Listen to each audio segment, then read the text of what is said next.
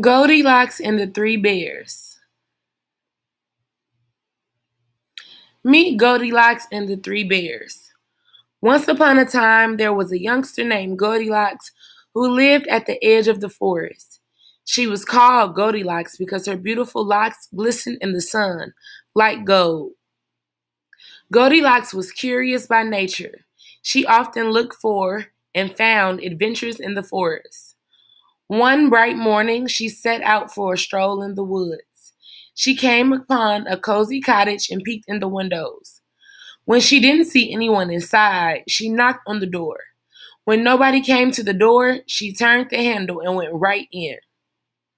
Goldilocks did not have the best manners in the forest. Goldilocks then realized that the cottage belonged to a family of bears. There was a teeny-sized baby bear, a medium-sized mama bear, and a huge-sized papa bear. Goldilocks also didn't realize that the bear family had a daily morning routine.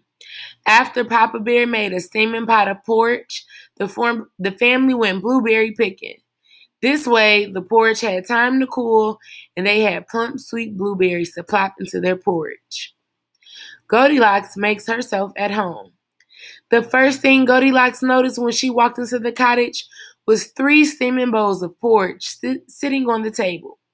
The rich, sweet-smelling porridge made her stomach gurgle with hunger.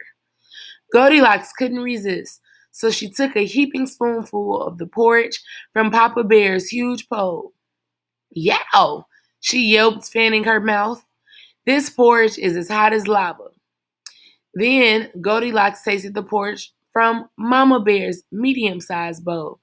"Blech," she groaned, pushing the bowl away. "This porridge is as cold as gazpacho." Next, Goldilocks tasted the porridge from Teeny Baby Bear's small bowl, and with closed eyes, sighed a happy, mmm. "This porridge isn't just good," she said aloud. "It's great. In fact, it's just right." And she quickly gobbled up every last bit of Teeny Baby Bear's porridge. After eating the porridge, Goldilocks was curious about the rest of the cottage, so she wandered into the living room. She saw 3 chairs and decided to sit for a bit, for she was feeling quite full. First, she sat in Papa Bear's huge chair, but jumped up with a scowl on her face. She huffed. "This chair is as big as a refrigerator." Then Goldilocks sat in Mama's medium-sized chair and jumped up again in an instant. "This chair is still too big," she whined. Next, Goldilocks sat in Teeny Baby Bear's small chair and began to bounce with glee. "This chair isn't just a little comfortable," she beamed. "It's really comfortable. In fact, it's just crack right."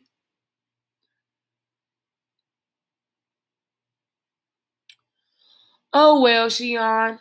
She didn't have the energy to fix the broken chair. A sleepy Goldilocks wearily climbed the steps, searching for a bed. She plopped onto the first bed she saw, Papa Bear's huge bed. "No, no, no," she complained. "This bed is as hard as granite." When she plopped onto Mama Bear's medium-sized bed, she screamed, "Help, I'm sinking." After a struggle, she finally climbed out from the middle of the mattress. "This bed is as soft as a giant girl eating cotton ball," she said, frowning at the messy pile of blankets and pillows. When Goldilocks plopped onto Teeny Baby Bear's small bed, she smiled, closed her eyes, and whispered, "This bed isn't just a little comfy and cozy. It's really comfy and cozy. In fact, it's just..." Back from blueberry picking.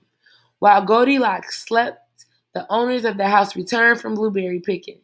Papa Bear carried a huge basket brimming with blueberries. Mama Bear carried a medium-sized basket brimming with blueberries. And Teeny Baby Bear carried a small basket brimming with blueberries. The 3 bears were not prepared for what they found when they opened their cottage door. "Someone's been eating my porridge," growled Papa Bear in a huge bear growl. "Someone's been eating my porridge," growled Mama Bear in a medium bear growl. Someone's eating my porridge, growled Teeny Baby Bear, and a Teeny Bear growled, and it's all gone. Next, the hungry bears walked into the living room and saw their chairs. Someone's been sitting in my chair, growled Papa Bear, and a huge bear growled. Someone's been sitting in my chair, growled Mama Bear, and a Mama Bear growled. Someone's been sitting in my chair, growled Teeny Baby Bear, and a teeny Baby Bear growled. It is broken in hundreds of pieces. Then the hungry, angry bears marched noisily up the stairs. Someone's been sleeping in my bed, growled Papa Bear in a huge growl. Someone's been sleeping in my bed, growled Mama Bear in a medium growl. Someone's been sleeping in my bed, growled Teeny Baby Bear in a teeny growl, and she's still there. Shh, I'm trying to sleep, whined Goldilocks. Help! When she saw three hungry, angry bears staring at her, she leapt out of bed. Help, she screamed, running down the stairs, past the chairs, past the bowls of porridge, and out the door. Goldilocks never again was in the home of the three bears, but she did often daydream about that delicious bowl of porridge and that perfect little wooden chair and that comfy, cozy bed. They really were just right.